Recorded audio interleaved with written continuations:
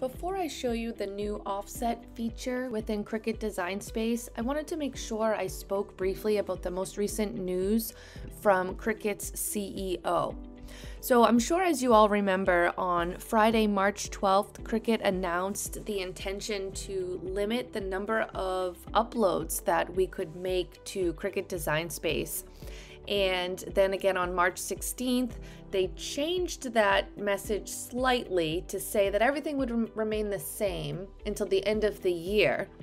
And then on March 18th, made another announcement, and this is on their blog as well, you can read more about this, that they've made the decision to reverse the previously shared plans.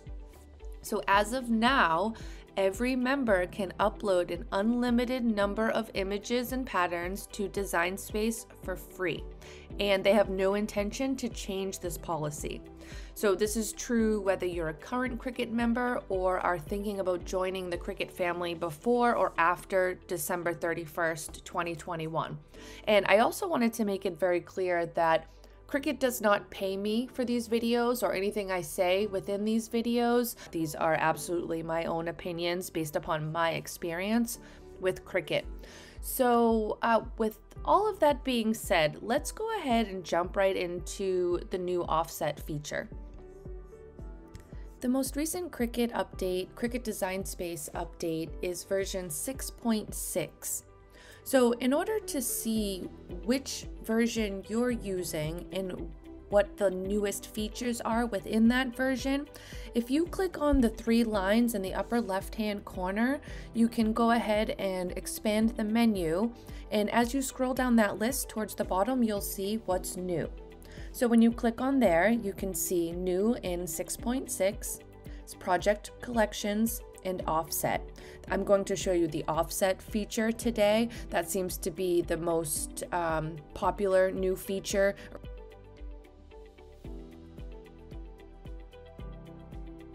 Will be well used, especially for those that don't use any other design software. So it'll be good to know how to use this feature. So let's go ahead and get right into that.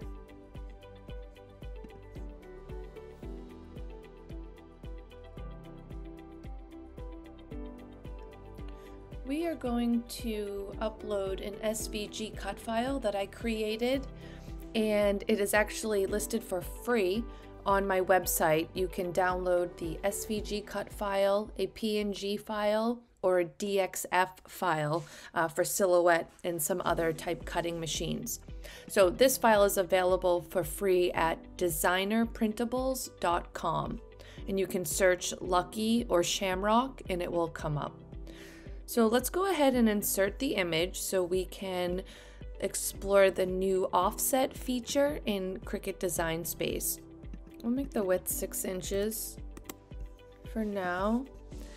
And so now we have two different layers, two different colors in this SVG cut file. So we want the offset to go around the entire image, but we still want these to be separate cut elements because we want the Lucky to be one color and we want the Shamrock to be another color.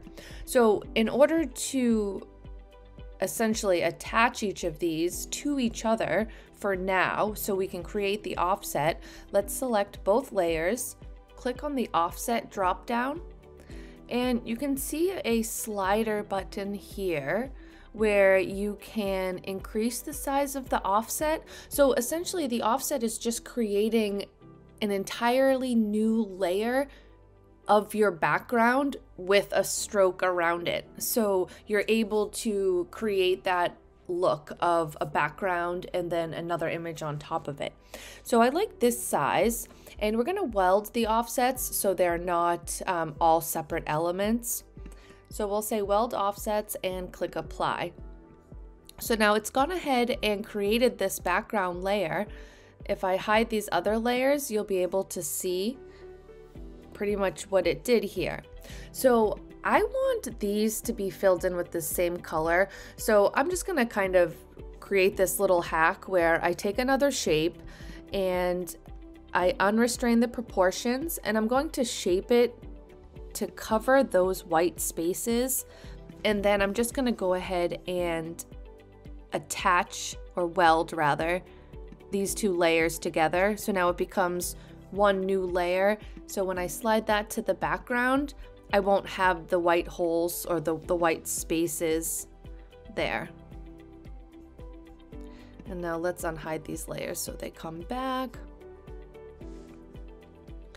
And so when I cut this image, if I were to cut it right now, we'd have this darker layer in the background, dark gray, the Lucky as black, and the Shamrock is green. So you can go ahead and still change all of these colors to whatever you would like. And then when you click Make It, it's going to give you 3 separate mats. So you'll have your background, which was the offset, and then you'll have the text, which is the Lucky, and then you'll have a green for the Shamrock. So it would cut these 3 shapes out separately, and then you would layer them on top of each other. So what I did was I used this to cut wood using my scroll saw. So I created the background and then also just made them as print templates to put on the wood. One thing that you want to be sure of is when you're creating your offset for the background, you want to make sure that your design is pretty much final. Otherwise, you need to select everything together if you want to resize or rotate anything so everything stays together. If you were to only select the offset, you would be only resizing that, so it would be challenging to match back up perfectly.